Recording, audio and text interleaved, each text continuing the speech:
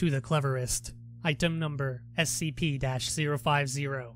Object Class Euclid. Special Containment Procedures. So far, all attempts to contain SCP-050 have proven fruitless. Footnote: testing to contain SCP-050 has been discontinued at this time. At present, whoever has possession of SCP-050 is to leave it in an office they use with regularity. Attempts to leave SCP-050 in unused offices have resulted in it following its owner home. This is a violation of regulations and not to be allowed.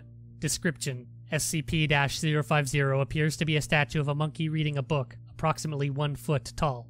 One of the quirks of SCP-050 is that no matter what form of measurement is used, any record of said measurements will quickly be replaced by the customary system measurements. On the bottom of the statue are engraved the words, "To the Cleverest," in cursive script. The statue has so far proven resistant to all forms of damage. Footnote: attempts to damage SCP-050 have resulted in increasingly lethal pranks. As of this writing, destruction testing is discontinued.